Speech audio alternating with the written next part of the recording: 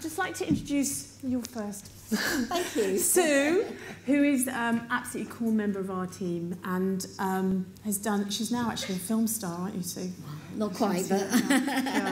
and is a coalition, co-production member for a Coalition for Collaborative Care, and Catherine's here as well today. And without Sue, we would not be able to get our message across in quite such an articulate and meaningful way. So Sue's just going to start, and then I'll carry on after Sue. Speak it there, is that okay? Yeah. Thank you very much for inviting me here today. As Penny said, my name is Sue Denmark, and I'm a member of the co-production group of the Coalition for Collaborative Care. For those of you who don't know much about the Coalition, please look it up. But our three main aims are community, co-production and conversation. So it fits in very well with what we're going to talk about today. I'm also a person with lived experience. I have MS and arthritis. And my background is in social work. I'm no longer actively involved day to day, but still keep in touch with lots of activities that are going on in social care. I'm going to talk a little bit about myself later on, but first of all, I wanted to start by talking about my mum. My mum died a few years ago, but her history and her story was of one of great sort of courage and resilience. So she was married to my dad, who took on a small business, electrical business. He was an electrician. And shortly after he did that, he died very suddenly of cancer. My mum, who was very much a stay-at-home mum, loved cooking and looking after the home, suddenly was thrust into having to keep the business going in order to keep us going. We lived above the shop. She was an amazing woman. She got used to hiring and firing people, buying stuff, sorting out the finances, paying a mortgage for 25 years. Incredible woman. And often she had to go into hospital for various things, and later in life she developed Parkinson's, diabetes, and for the last 6 years had the effects of a stroke. One of the things that I always remember about my mum was when she was in hospital, a very kind but slightly patronising OT decided it was time she practised writing in order to keep her writing a good size because of the Parkinson's. So they made my mum sign her name several times, which my mum did really easily with a flourish. And the OT said, "Gosh, have you been writing lots of birthday cards? You did that so well." And my mum said, "No, I write lots of cheques." And I think that bit there really shows just how sometimes we don't realise what people's skills and assets and all the things that they can do. We look at the things that they can't do. When she died, I looked through a folder, and in 1 year, my mum had 13 assessments. 13 assessments, but nothing actually reflected all those strengths, all those skills that she'd had and the way that she conducted her life. They weren't addressed in a health care or a social care, really. She was just seen as a patient, somebody who was needing services. So roll on until sort of 2010, and I found myself being diagnosed with a neurological condition and osteoarthritis. So it was a bit of déjà vu. And sadly, things were still the same. Things were still the same about being assessed about what's wrong, what can't you do. And you know, at the time I was still working as a social worker, I was still able to do lots of things, have lots of conversations, but I was seen as somebody who needed something. Two of the examples that I think sort of stuck in my mind about this just can't be the way of doing things was one when I spoke to my doctor about losing weight. It'd been mentioned a few times, and I decided I need to address it. And I asked her what's she had any suggestions, what could I do to lose weight? And she said, eat less potatoes. Well, I don't eat many potatoes. Other things I eat, but not potatoes. And that was it. Oh, and get a smaller plate. And those were her two suggestions. Neither of them worked for me. I just went out of there feeling quite disillusioned. The other conversation I had was around diabetes, and I said that we had a family history, and is there anything I could do to prevent being diabetic? And she said, no, you'll most certainly be diabetic. just learn to live with it and expect to be diabetic at some point in your life. So I went away with the feeling like I should just go and tuck into a pile of cakes, really, because if I was gonna go down that road, I was gonna enjoy the journey. So it was really kind of those conversations which made me think things needed to be different. I did have some positive conversations, really, really positive conversations with different people, sometimes only very short ones, but ones that sort of realised what my strengths were and what I could do. So one consultant who knew there was a new drug coming out said to me, go away and look at this. You know the sites to go and have a look. This is the drug. It'll be coming out within the next 6 months. And then we'll have a conversation about what you think about the drug and what you think about the side effects and if it will suit you. And that short conversation just felt, really like I was being treated like a human being and somebody who had a bit of a brain left. So the different way of doing things was always on my mind. And then I had the privilege of having a very short 10-minute session of health coaching. It was really only just to kind of like just to see how it went. But it really did make a difference. Really, for the first time, I actually began to think about what I did, how I behaved, the way I ate, the way that I conducted my life, the kind of style that I had of my life, and I came up with my own solutions. So I realised, for example, that I'm somebody who tends to snack more rather than eat 2 or 3 big meals a day, and I had to look at what I could do to do things differently. So a year or so on, I've not gone from those like Weight Watchers, down from a great big weight down to sort of size 0, but I have lost over a stone. And it's a really interesting thing because I don't have to think about it anymore. But because I've come up with my own solutions, I really look right down to the very detail of what I do with my eating now. So for example, when we go on a car journey on holiday, one of the things that we always do is have a packet of sweets. A packet of Maltesers is the usual one. This time, when I went on holiday, I took a punnet of raspberries. I could have taken a bar of chocolate, but actually what I needed was to replicate the same action that you do when you eat a packet of Maltesers, dip in, eat one. So it's about thinking about the kind of things that I'm doing all the time and looking for substitutions. But that was my own solution, and I don't think anybody else could have come up with that for me. Nobody knows how or what I do, when I'm at home or when I'm travelling. Other things that I've done, looking at increasing my steps, so I've got the Fitbit, so I now do a lot more walking. I love walking. It's always been a real passion of mine. Doctors understood that I needed to walk, and they were great about getting me back to a certain level where I could bend my legs or walk so many metres. But I actually wanted to walk on my own and walk with my dog. And so through health coaching, I identified that joining somebody who could help give me confidence would be great. And I joined a local group for people who walk short distances with support. Now I'm so able to walk without support that I actually lead that group in the local club. So it's a really, really positive thing for me. So I feel like I've had really lots of opportunities now to start exploring my health issues. And I recognise that that's great for me, but I don't think it's not enough, and it's not everywhere. And what we really need is to have that kind of health coaching approach, not just only in GP surgeries and across the whole surgery, but much wider in the community, across other health professionals, in social care, so that we get a consistent approach and be offered that opportunity to look for our own solutions. I've had some amazing care in the last few years, and I'm eternally grateful to those people who've looked after me. And I've had some operations that have saved my life, without doubt. But most importantly, it's the conversations and not the operations which have given me back my life. They've given me helped me come up with small but effective solutions that really do make my life mine again. I think health coaching has made me realise that, you know, in me, I have the answers and I don't have to look for other people. But what I do need is for people to ask me the right questions. And I think that's what we all need, somebody to ask us the right questions, and then we can come up with our own solutions. Thank you.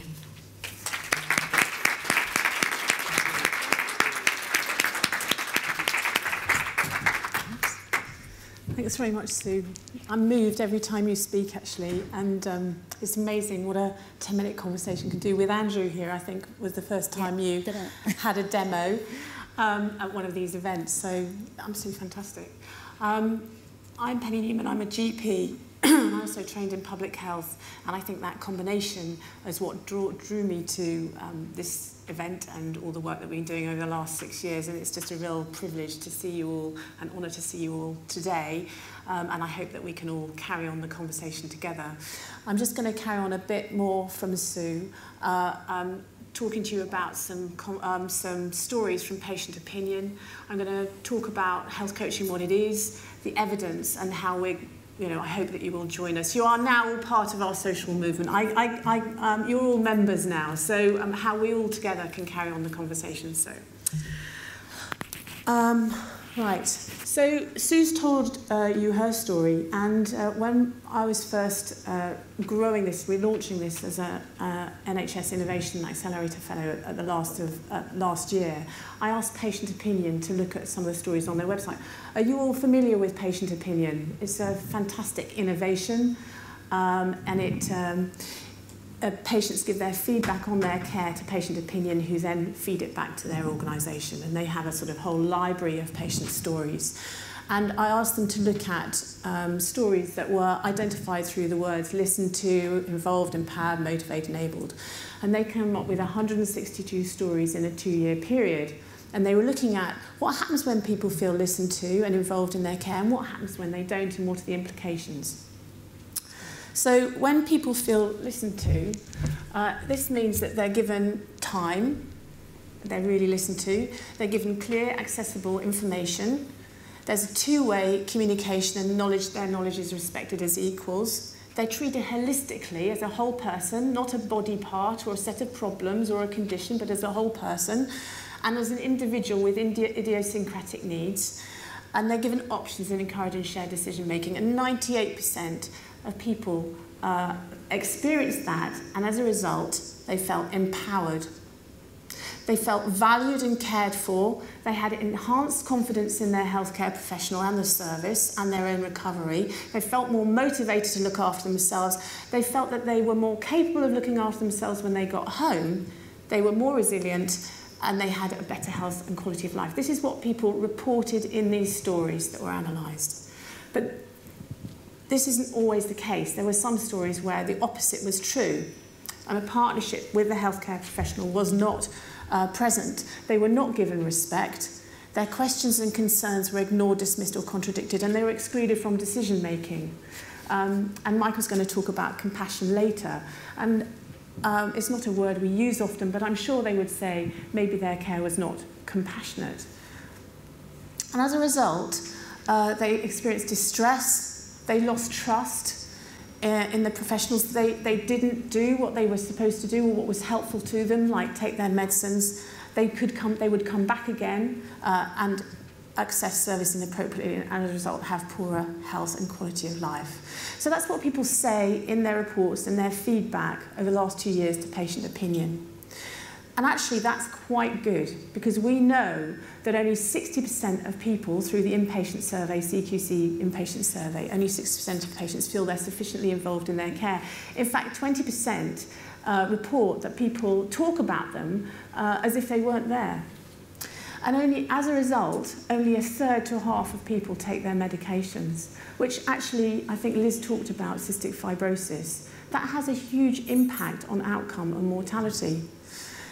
But we also know that communication could be better, because actually a lot of people write in with complaints about it. It's one of the key themes of complaints.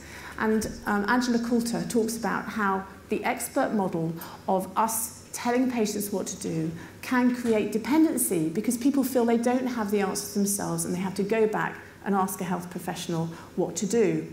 It's disempowering. So we've got this mismatch between a lot of, I mean, I'm sure most health professional would say that communication is the most important thing of what we do, and I think that everybody has very good intent around to really listen and be there for the patient. So it's no way are we blaming health professionals, but sometimes the system and working so hard and the phone's going off and you've got the computer on gets in the way of really listening and being there and being compassionate and being present for the person sitting in front of you. So we have a mismatch between actually maybe our communication style isn't working, and the Hello, My Name Is campaign is a fabulous, absolutely fabulous campaign, I think, that illustrates that we can do a lot around basic communication. But we've got this other big problem of behaviour change, which is what health coaching is about. And why we need conversations that lead into behaviour change is because we've got a massive problem with long-term conditions. So, for example, diabetes alone is costing us about 10 billion and likely to rise to 17 billion by 2040. And the cost of treating diabetes complications is absolutely massive, most of which are preventable.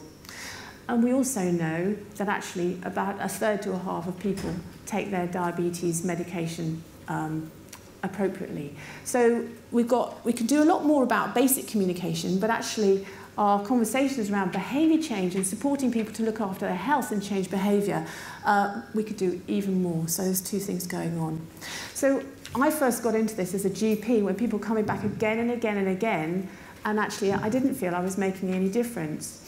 I had really high patient satisfaction scores in my surgery, so they were happy with seeing me, but actually we did an audit of people with diabetes and they came back about 12 or 13 times and the HbA1c didn't change. I thought, am I being effective? And the second thing as a part-time GP is that there's no way I can know absolutely everything. I just can't know everything. Some things I have to look up or go away and ask people to come back. But actually what I could do was make sure that I really listened and was present for the person and gave them a good experience. And yet I was a GP in Suffolk for 11, 12 years. And there was only one afternoon that taught communication skills. So I could go on lots of courses about diabetes and prescribing and heart failure, but actually the core skill of communicating with every patient I saw, there was one course in 11 years. So this sort of is being overlooked and the impact underestimated. And I wanted to be a really good clinician, and I didn't know where to go to get the skills I needed to help people change behaviour. So I really like this quote because I think it's really important. I believe the 21st century needs a new ambition to develop not talk but conversation, which does change people. So it's not just about listening and exchanging information. I think what Andrew's going to talk about is how health coaching can actually change people and their relationship to their condition. So health coaching is helping patients gain the knowledge, skills and confidence to become more active in their care, as Sue described. She was more active in how she managed her health and her weight and how she looks after herself. So how to give patients those skills, tools and confidence. And what we've been doing is combining clinical skills with behaviour change techniques within the umbrella of a coaching relationship. And Andrew next is going to be talking about the skills of health coaching.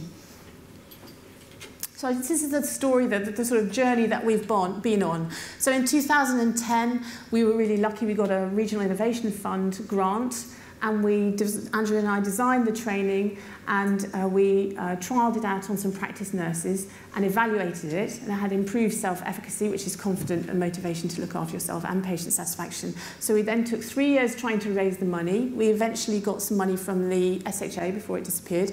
We trained nearly 800 clinicians and 20 local trainers in the east of England. And then last year, I got the NHS Innovation Accelerator Fellowship to roll this out at scale. And in the last year, we've developed resources, which you'll have in your pack. There's a new website launched today, which we'll tell you about at lunchtime, which has a lot of information for you to support you doing it locally. And Andrew has been rolling out our training to over 3,000 clinicians, many of whom are here from Yorks and Humber and absolute pioneers in the field. But also we've got it in policy influence. So health coaching is now one of 5 priorities in realising the value, which is a fabulous initiative to deliver Chapter 2 of the 5-year forward view. So we've had a lot of influence this year, supported by the NHS Innovation Accelerator programme, but how big can we go next with your support? So we're not quite sure where this is going, but we recognise these skills are really, really needed in practice. It's not just been me, as Liz said, it's a team effort, lots of training, fabulous trainers rolling it out in their own organisation, are doing amazing pioneering things. We co-created all the material that you'll see. It's not just someone writing it in an office somewhere. It's actually being developed with 20 organisations, over 200 participants, and we're growing this social movement that you are now part of.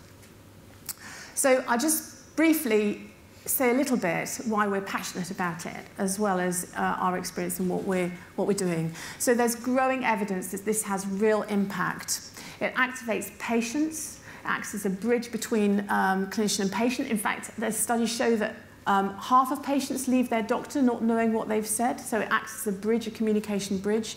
It can be used in a wide range of conditions, long-term conditions, falls, cancer, particularly someone who's survived after cancer is now a long-term condition, and in mild mental health problems. And it has multiple applications, particularly around medicines management and shared decision-making. But really importantly, it not just activates the patient, it activates the clinician. And we've found through training clinicians, it completely changes their mindset from expert, teach and tell, to empower and enable.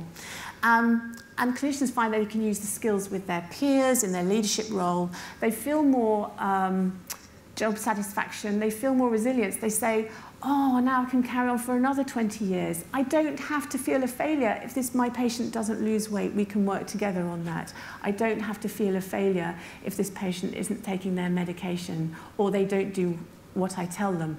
That we can work together on this. So it improves their job satisfaction. And as you will hear in the conversations after me, creates champions for self-care, and there's some amazing people here who have been doing incredible work. But the spin-offs is it's not a drug, it is a conversation. And the spin-offs are that patients actually really appreciate being engaged, as we heard from the patient opinion stories, and it increases patient satisfaction. And it is in fact the beginning of that co-production continuum that goes from engaging a patient as a one-to-one to engaging patients in our patient participation groups, engaging patients through other groups, and getting patient feedback, for example, through patient opinion. It is the start and the core of engaging patients in their care. But it also, and I'd like to study this, may impact on complaints and errors and what's called failure demands. So I'm sure there'll be a few quality improvement gurus here. But if we don't get it right first time, then people will come back again and again. If we don't listen to what they want and we give them potatoes and they don't even eat potatoes, it's not going to work. So they'll come back. And I've talked about clinician resilience and burnout. And in the resource guide that you'll see on the website, we have listed all the evidence to date, and so to help you make your business cases in your own organisations. So there have been 9 attempts to systematically synthesise the data, and there is evidence that health coaching does have an impact on health behaviours. It increases self-efficacy and patient activation, that's their confidence and motivation to self-care. It works best for those most in need, which I think is so important, and helps those people who don't feel in control of their health, who use services disproportionately, and who the patient activation measure measures in terms of activation. It really does work best for those vulnerable communities and can impact on outcomes. In fact, there's a randomized control trial on diabetes, and the HbA1c went down after coaching, but also was maintained after 6 months. And also medication adherence, which is, will have a massive impact. In terms of cost effectiveness, which is what everybody asked me, we do need to do more research. But the health navigator here, Karen, is working all day, I think, having a conversation with you just now, and I was running 2 workshops. They've done amazing work. And looking at that top 2% of patients who go in and out of hospital, they've reduced readmissions by 20 to 40%. It's just phenomenal work. Recovery coaching, I think Jane Packer's here. Jane's done amazing work on a rehab ward in Hampshire hospitals, where they trained up staff on the rehab ward and achieved a 3 million, equivalent of 3 million saving over a year because people didn't need to go to so many residential home places. Just one physio on our programme looked at what happened before and after she had a programme in terms of her workload. And it was estimated that she'd saved £12,000 a year because she wasn't bringing patients back because she was worried about them. She was bringing them back because they needed to come back. So that's another fantastic result. And as I said, adherence and medication-related readmission. So in North West London's Hospital Trust, they've trained all their pharmacists in health coaching, and they have different conversations with patients before they leave hospital. And as a result, they have fewer drug-related readmissions. So we know that this is working. We need more evidence, but we know that it's working. The other reason is that this is a core policy. So it delivers on Chapter 2 in the 5-year forward view. It is a requirement in the SDPs, and it delivers on the 3 gaps, the well-being, quality and efficiency gap. So we're passionate about it. We think it's the right thing to do. The evidence shows that it's the best thing to do because the NHS won't be sustainable if we keep fueling the fire of demand by having our conversations not working. And a bunch of fabulous organisations have come together to produce the material that's on the website. And we are informally called the Coaching Coalition, and we have open arms to other organisations that want to join. And so from today, these are all the materials that you'll be able to access to promote this in your own organisations and systems. We'd like you to tweet as much as possible. I don't know any tweeters here. You can go on the website, which is just open today. We've had 2 launch events, this one and one in Cambridge. There's a short film that we're going to be showing now. There's a booklet in your pack. There's a resource guide full of information. It's quite a long read, but you can dip in and out of it on the website. You can choose different chapters to read. We've got off-the-peg training materials. Please join our online community and chat with others across the country about this approach. You can use our brand, Better Conversation, and please join our coalition. So we believe this is the right thing to do, it's the best thing to do, and we want to spread the word and have better quality conversations. I'm just going to leave with 2 short quotes, one from the global expert who we were really honoured to meet last week in Boston, Ruth Woollever. She's absolutely fabulous, and she's looked at all the evidence, and this is her message to the NHS. I'll just let you read it. I'm craning your necks. The slides will be made available. She says, providers do not have the right tools to be successful. We do not have the right tools to change behaviour. People do not respond to just telling them. Even education is insufficient. We need these tools to help people help themselves. And she says, by the NHS adopting these tools, we will reap the benefits of a rapidly growing science, showing these processes empower patients to more effectively engage in partnerships to self-manage their lifestyles, promote health and mitigate chronic disease. And I will leave with Sue's quote, which I think is absolutely brilliant before we move on to the film, which is it's conversations and not operations that are giving me my life back. And we'll just now play the film, which I hope you'll enjoy.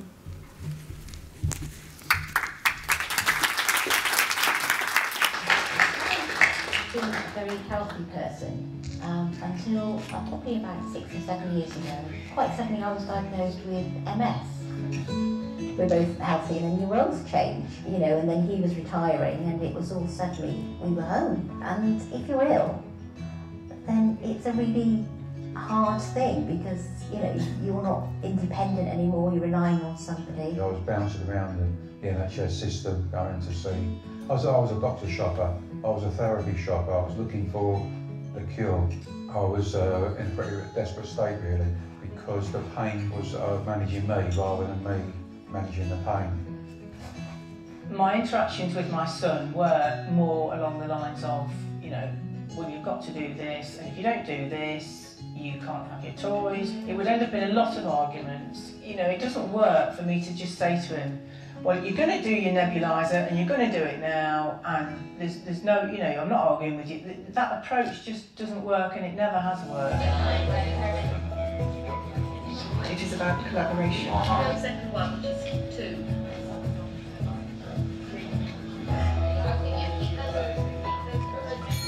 I know as a GP, and we all know, that patients come back again and again and again, and clinicians sometimes feel stuck and don't know how to engage people in their own health. And also, from a patient's perspective, sometimes they don't feel listened to and heard and empowered. So I think both sides, we need to do something around the conversation. So impersonal. I was lucky to attend a pain management program, and what it gave me was a confidence and skills to actually self-manage my pain myself. Health coaching gives patients power and motivation.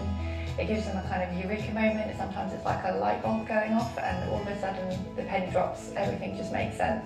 And they've come up with this solution on their own and they leave feeling good about themselves, not feeling like they've just been given a set of instructions from yet another professional. It's put me back in the driving seat. Lots of people with long-term conditions, what happens is that the healthcare provider actually takes people out of the driving seat, puts them in the passenger seat, and they just take us around on a little journey around the NHS. I was initially sceptical of health coaching from the beginning for several reasons. Health coaching was new jargon, I didn't understand it, and on the surface, health coaching seemed to be potentially at odds, at friction with professional identity and our duty of care as doctors. The GP was providing me with lots of the answers about my own medication or my treatment. But with the health coach, it really was about me coming up with the solutions to things that I'd identified that were important. And then during that time, she also helped me look for resources that would be available in the community, online, all sorts of different types of resources that might help me get back to walking. It's about an adult-to-adult conversation, which sounds obvious, but I think we're used to in this medical model of talking down to patients a little bit. We are the professionals and we know it all, and this is about identifying that patients are their experts in their own world. The negotiations about getting it done are much more relaxed, much less stressful, and he's able to talk about how he can manage his condition himself. And he's started to set himself goals which contribute to his well-being. I really feel like there's much more respect between us, and I feel we get on so much better because of it. This isn't about a change of mindset only for professionals or only for patients. We all need to change the way we think about health. People really go away and change the way they live from a very simple intervention, perhaps no more than 10 minutes with one practitioner. We need to change what we do and make hospitals as much a place of health as sickness. One of the things that we've done this year is train up 2 health coaches to train over 200 staff to help and support those staff have different conversations that will support our patients and deliver better patient experience, better quality and better outcomes. By the time patients arrive, they're already more engaged, they're more motivated, they're looking to make positive change.